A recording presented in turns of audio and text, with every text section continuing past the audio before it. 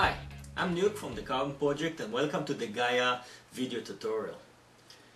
In this tutorial we'll discuss some of the many features of Gaia. We'll begin by how to download and install the application. There are a couple of ways to download Gaia.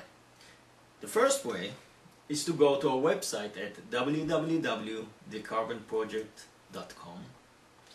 In the center of the page you will see a Learn About Gaia link. Follow that link and you will see a download link.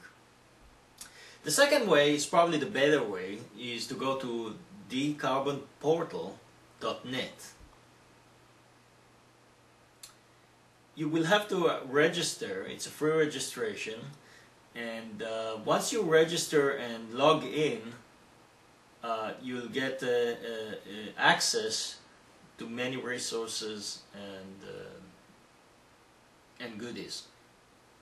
So I logged in, and once I logged in the main menu there are various links. One of them is downloads. I'll click on the downloads and you can see that there are various resources from the Carbon Project. If I scroll down, there's a Gaia folder with 8 downloads. I'll click on that. In this folder you can download and install Gaia. There are users guides, extenders developers guide, and so on, and various extenders. We'll talk about these extenders in a second. First thing first, let's download and install Gaia. So I'll click on this link here and I'll ask Windows to install. The file size is about 1.2 megabytes, so it's a very quick download, and the installation process takes you through very generic pages. It's a very quick process. All you need to have is a .NET Framework 2.0 or later. If you do have the .NET 3 or 3.5 installed, don't worry about it, Gaia will do just fine.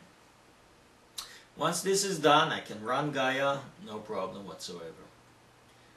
Before I finish this part of the tutorial, I want to go ahead and install a plugin, or a Gaia extender as we call them. I want to install this extender, which is a USGS Framework one-click.